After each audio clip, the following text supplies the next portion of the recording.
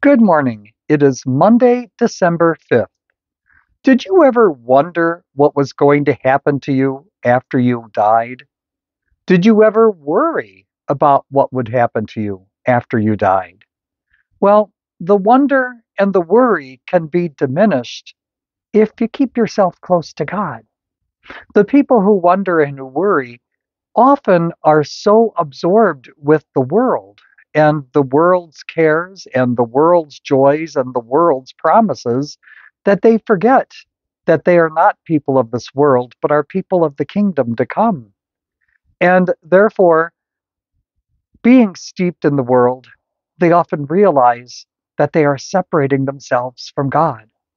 Advent is a time to change all that, to recognize the many times that we walk away from God and to do something about it.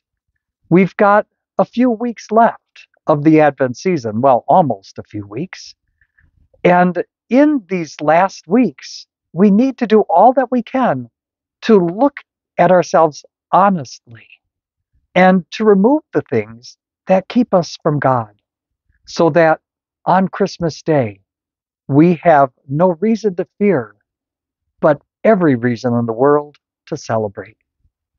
God bless you this day and every day of your lives.